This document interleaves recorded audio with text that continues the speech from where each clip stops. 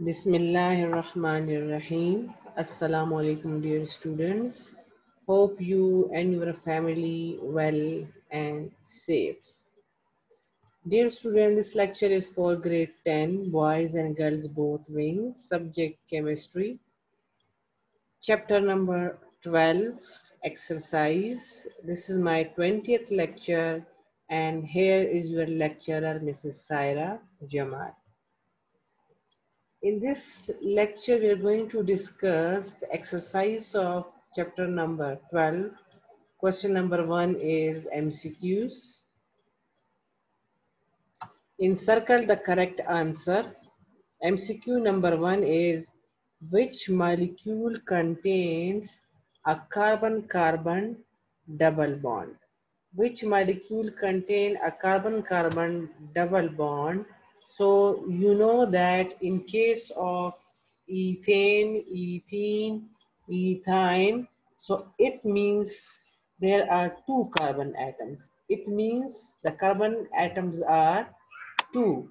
And you know that in case of ethane, the carbon-carbon bonds are single bonds, while in case of ethene, the carbon-carbon bonds are double bonds. And the rest of the valency or the bonds will be satisfied by joining two hydrogen atoms with each carbon atom. So you can see that the valency of each carbon atom, the double bonded carbon atom, can be satisfied by joining two hydrogen atoms with each carbon atoms. By this way, the valency of each carbon atom will be satisfied. So, which molecule contains a carbon-carbon double bond? The correct option is ethene. Ethene molecule contains a carbon-carbon double bond. MCQ number 2 is which product is obtained when chloromethane is reduced? Chloromethane is CH3 having a chlorine attached with it. This is called chloromethane, and chloromethane is when reduction of chloromethane, it will give us this must be chloromethane. So definitely, how can it give us ethane? Reduction means addition of hydrogen. When hydrogen is added up in chloromethane, like in place of chlorine, when hydrogen will add up to this molecule, so what will be the product? Is the product an alkane? So ethane, how is it possible? Chloromethane has one carbon atom only. So how can it give ethane? Second one is the ethene, again two carbon, not possible. Methane, yes, methane is possible because we have methane also have only one carbon atom. So this reduction of methyl chloride, if you remember, we discussed it in the topic of preparation of alkanes from by the reduction of alkyl halides, where we use the nascent hydrogen. Nascent hydrogen, I told you, means atomic hydrogen. When methyl chloride react with nascent hydrogen or with atomic hydrogens, and from where that nascent hydrogen or atomic hydrogen come, it comes from the reaction of zinc with acid. Zinc with an acid, that may be hydrochloric acid or any acid we can use. So the reduction of zinc, or first the reaction of zinc with HCl will liberate atomic hydrogen, and this atomic hydrogen when react with methyl chloride will reduce methyl chloride, and it will give us the reduction product or the reduced product, that is methane. The reduced product will be methane, and that's why we can say methane, and also the side product form will be the hydrogen and chlorine. That will be hydrochloric acid. It means HCl is regenerated in this reaction. So what is the correct option? Correct option is reduction of methyl chloride or alkyl halide in the presence of zinc and HCl will give us methane. The product form will be methane. Methyl chloride will reduce and will give the product methane. That this reaction is called the reduction of methyl chloride or the reduction of alkyl halide. Not only for methyl chloride, we can use the same for any alkyl halide as well. MCQ number 3, which reacts explosively with methane? Explosively means the reaction is very fast, with a very fast reaction or very rapid reaction. So definitely, if you remember, I told you in the lecture that in all the halogen family, fluorine react explosively with methane. So the correct option is fluorine. Fluorine react with methane explosively. The fourth one is by dehydration, we mean the removal of hydration. Hydrate means water. So it's understood that dehydration means the removal of water. Dehydration means the removal of water is called dehydration. MCQ number 5, ethene and ethane can be differentiated by, definitely we have different tests for the differentiation of ethene and ethane. Although ethene and ethane both are unsaturated hydrocarbons, and we have two important tests for their identification. One is called bromine water test, and second one is called Bayer's test. Bayer test is actually the reaction of alkene or alkyne with the aqueous solution of potassium permanganate. But the difference is that for the ethene, we use dilute alkaline aqueous solution of potassium permanganate. But for alkyne or ethine, we use concentrated alkaline solution of aqueous solution of potassium permanganate. So the correct option is dilute alkaline aqueous solution of potassium permanganate can differentiate between ethene and ethine, because ethene react with dilute alkaline aqueous solution of potassium permanganate, while ethine only react with concentrated alkaline aqueous solution of potassium permanganate. So C is the correct option. Number 6, which is used for dehydrohalogenation. Dehydrohalogenation means hydrogen, removal of hydrogen or elimination of hydrogen from one carbon atom and halogen from the second carbon atom. And then the two carbon atom will make a double bond. So that process takes place in the presence of alcoholic potassium hydroxide. The halogen will eliminate with potassium and will give potassium chloride, and hydrogen with hydroxyl group to form water. Number 7 is which one of the following will react with potassium permanganate to produce oxalic acid? For reaction with potassium permanganate, I told you is Bayer's test, but both the unsaturated hydrocarbons like ethene and ethine, they gave this test, which is called Bayer test, and this is a test of you can say unsaturation. So if you remember, we discussed in the chapter that ethene react with potassium permanganate, alkaline potassium permanganate, dilute alkaline potassium permanganate, and will form or will give ethylene glycol. But ethine, when react with potassium permanganate, the final product is oxalic acid. So the correct option is ethine when react with potassium permanganate or alkaline potassium permanganate will give us ethyl.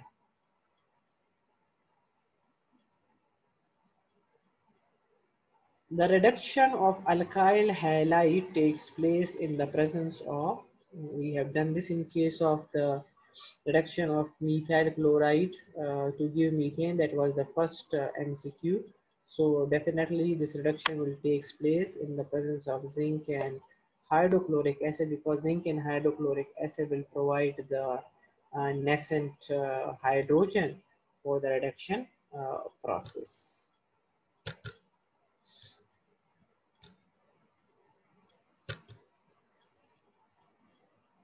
Now coming towards MCQs, that is question number 2. Sorry, after MCQs, coming toward the second question, question number 2, that is about the short question answers. Short question answer number 1 is give 3 examples of unsaturated hydrocarbons. I told you that unsaturated hydrocarbon means that those hydrocarbons which contain multiple bonds, carbon-carbon double bond and carbon-carbon triple bond. Carbon-carbon double bonded compounds are called alkenes, and carbon-carbon triple bonds are called alkyne. So what are hydrocarbons? Hydrocarbons, what are unsaturated hydrocarbons? Hydrocarbons containing carbon-carbon multiple bonds are called unsaturated hydrocarbons, and there are two types, alkenes and alkynes. I told you that the double bonded compounds are called alkenes and the triple bonded compounds are called alkynes. Examples of alkenes and alkynes are, the first example is ethene. Ethene. This is for alkenes first, because you can see in all these three cases the bonds are carbon-carbon double bond. So first example is ethene, which is also called ethylene. The formula is C2H4. You can see 2 carbon atoms and 4 hydrogen atoms, and the bond is double bond. So for 2 carbon atoms, eth, and for double bond, ene, ethene. And the second example is for the 3 carbon containing alkene. So for 3 carbon prop and a double bond, so in propene, and common name is propylene. We can also call it propylene. And formula is the C3H6, and you can see in this case one carbon is in one carbon increases from 2, it becomes 3, and 2 hydrogen atom number increases from 4, it becomes 6. And double bonds are present here. You can also make it over here. It will be same, because that carbon will count as the first carbon atom where the double bond will be closest. So in this case, this is my carbon number 1, because double bond is present at left side or at this carbon atom. Third example is for butene. But for 4 carbon atom and ene I told you for double bond. So you can see butene, and the name of butene will vary depending on the position of the double bond. Like this is 1 butene because double bond is present at carbon number 1. If double bond will here, then we will call it 2 butene. Okay, 1 butene, 2 butene, depending upon the position of double bond. Either it is present between carbon number 1 and 2 or 2 and 3. Examples of alkynes, 3 examples of alkynes are alkynes I told you are those hydrocarbons which contain at least 1 carbon-carbon triple bond. So the first example is ethyne. Again, it for 2 carbon atoms, and ine means a triple bond is there. So the first example is for ethyne. Second example is propyne. Again, you can see 1 carbon number increases and 2 hydrogen atoms. Same is the case here, 1 carbon and 2 hydrogen atoms. So each ethyne member differ by CH2 group, which is also called methylene group. Methylene group or CH2 group. Each member of the alkyne family or of alkene family or even alkane family that differ by CH2 group is also called methylene group. So this is the ethyne, and this one is carbon-carbon. There are 3 carbon atoms present. So this is called propyne. And in the third example, 1, 2, 3, 4. 4 carbon atoms are present, and the triple bond is at carbon number 1. So the name of this compound is 1-butene.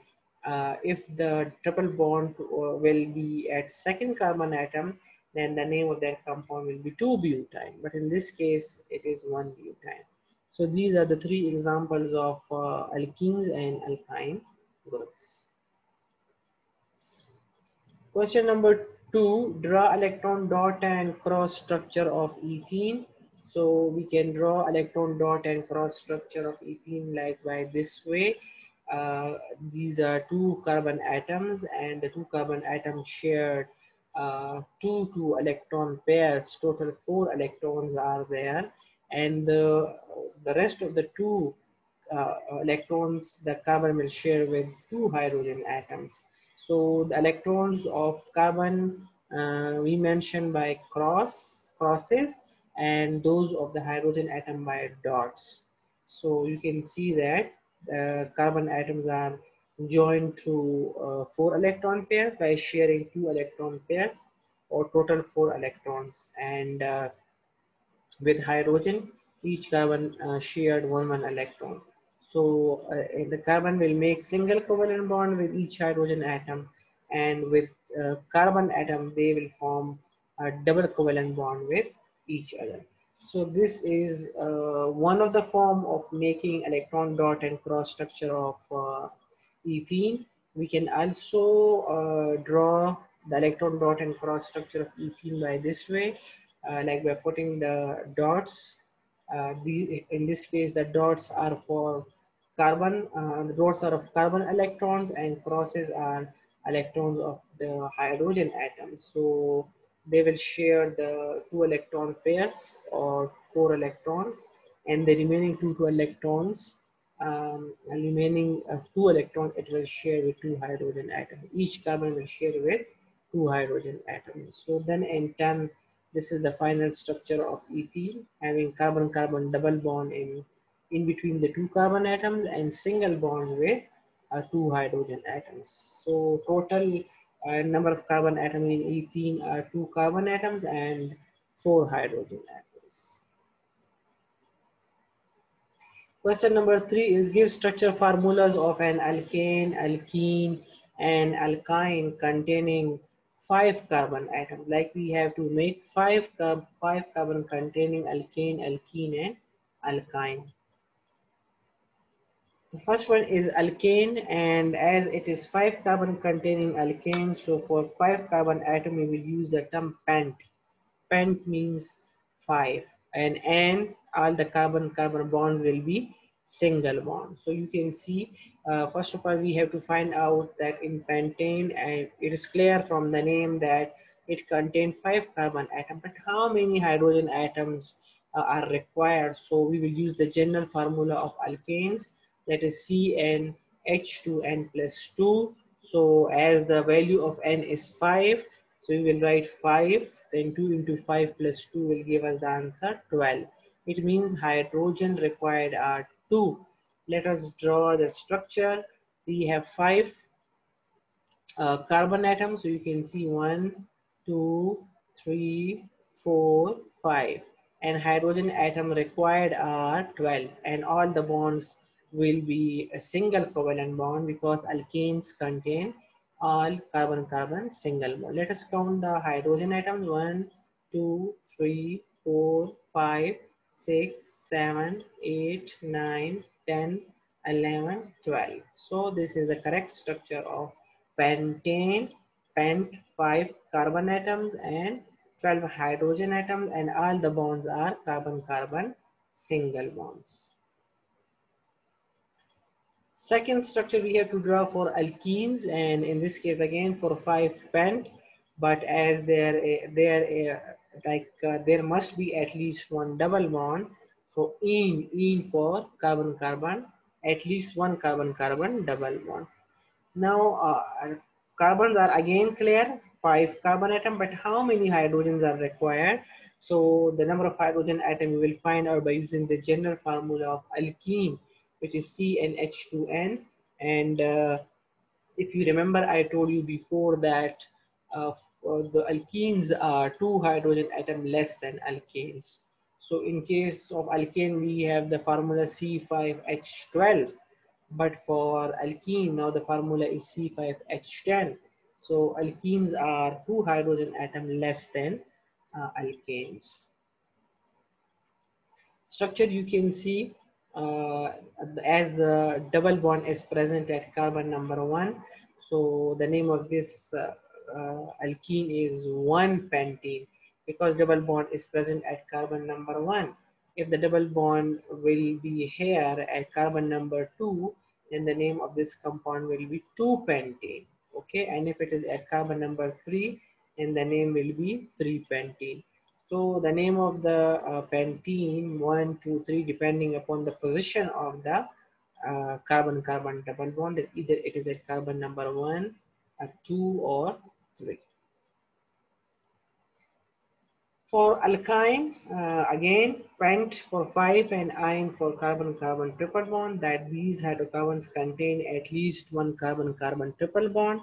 And how many hydrogen atoms are required? We use the general formula of alkynes, which is CnH2n minus 2 by putting the n value, which is C5, 2, 5 minus 2.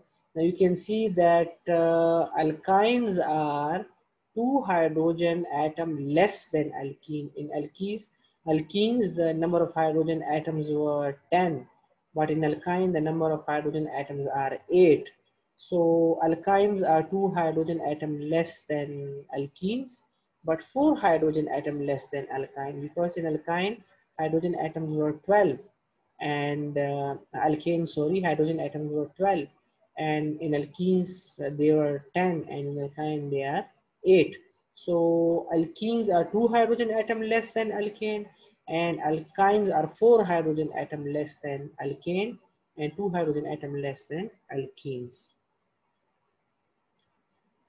Structure of alkyne, in this case you can see 1, 2, 3, 4, 5. 5 carbon atoms are there, and hydrogen atoms I told you must be 8. So let us count 1, 2, 3, 4, 5, 6, 7, 8. So number of hydrogen atoms are 8, and the name of the alkyne is 2-pentyne because the triple bond is present at carbon number 2. I told you that according to IUPAC rule, you have to start counting from that side where the triple bond is closest. If I will start counting from this side, then the triple bond will come at carbon number 3. See, 1, 2, 3. That is not according to IUPAC rule. But if I will start it from the left side, 1, 2, carbon number 2 has triple bond. So this is the correct way to count it from the left side because the triple bond comes closest at the left side. So this is 1 and 2.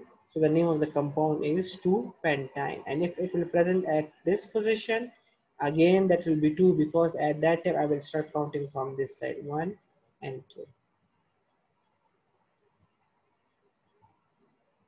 Question number 4, how can you differentiate ethane from ethyne? So you know that we have a special type of test which is called bromine water test. Bromine water test we will use to differentiate between ethane from ethyne because ethane is saturated hydrocarbon and ethyne is unsaturated hydrocarbon.